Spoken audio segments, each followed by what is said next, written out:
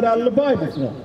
Go to Revelation chapter 1. So now, so far, we read our history in the Bible, and we also identifying our heritage. That's right. Right? Because this man is renowned around the world. He's famous around the world for bringing salvation to all races.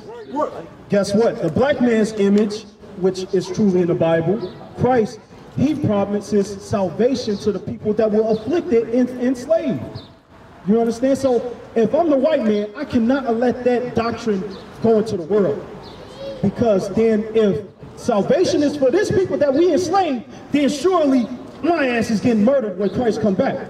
We're going to show you. Read this. This is the book of Revelation, chapter 1 and verse 1. Bring it out. The revelation of Jesus Christ. The revealing of Jesus Christ. Get to the point. I want you to go to 14. Verse 14. His head and his hairs were white like wool. You see that, my brother? You see that, my sister? His head and his hairs were white and woolly. You understand? Read. As white as snow, and his eyes were as a flame of fire. Oh, very good. It's white as snow. You see that? That's his hair. That's biblical. That's what we're reading, right? And his eyes were what? As a flame of fire. And his eyes were red because he drunk wine in moderation. Like his eyes are somewhat red in there. You understand? Read. And his feet like unto fine brass. I'm looking down and I see his feet. I'm writing this stuff down in the book as he ordered me to. And I see his feet and it's like the color of brass. B-R-A-S-S. What color is that? Black or brown, right? Let's see how dark he was. Read. As if they burned in the furnace. As if it burned in the furnace. You burn brass, literally, it turns black. You understand? So Christ is actually a black man according to the Bible. Bring it out. You understand? So now, with that being said, go back to Deuteronomy 28, and now I want you to get 68 real quick. 68. Now, it's crucial for us to identify our history in the Bible because it proves that we are the children of Israel and not black or African American or this and that. You understand? Read. This is the book of Deuteronomy, chapter 28 and verse 68. And the Lord shall bring thee into Egypt again with ships. Be sent into Egypt again with ships. But they were delivered out of Egypt, the landmass. They walked out. So how can they take boats or ships back into Egypt? Let's understand what Egypt is. Read. This is the book of Exodus, chapter 20 and verse 2. Bring it out. I am the Lord thy God, which hath brought thee out of the land of Egypt, out of the house of bondage. Of what? Bondage. What did God call Egypt? Bondage. Another word for bondage. Look at your flyer. The biggest word on your flyer.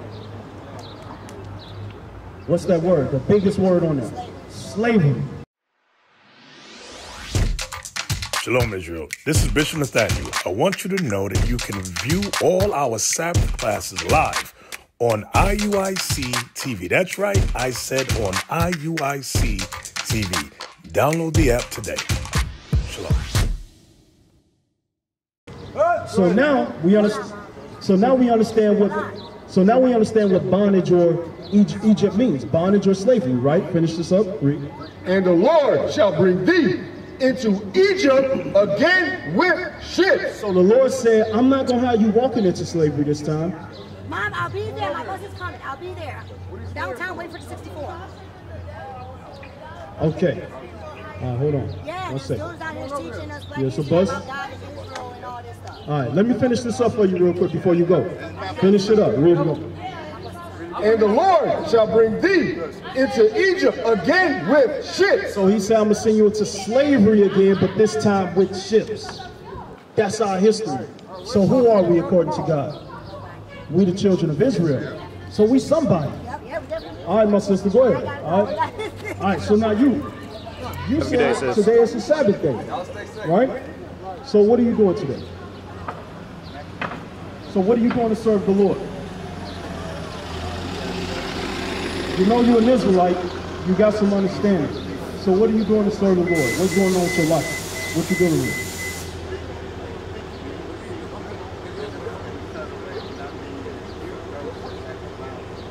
Okay. So just speaking to people. Okay, that's fine. But what are you doing to serve the Lord right now on the Sabbath day? Are you keeping the Sabbath day holy? Let's think about that. Right, because to serve the Lord, it means to keep his commandments. Give me that in Deuteronomy. Hold that. Give me Deuteronomy 10. To serve, you know you're an Israelite. You came up, you say Yahweh, right? So we can say his name, we can know that we are children of Israel, but we must keep his commandments. That's the end duty. Read.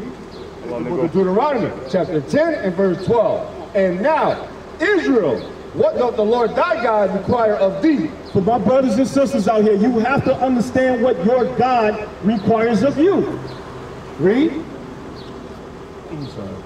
What the Lord require of thee, but to fear the Lord thy God. You got to learn to fear God.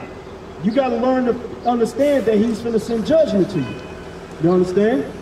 What is a nation? Nation is family. Nation is community. Nation is men leading by example. Nation is women's support. Nation is children with role models. Nation is unity. Nation is you.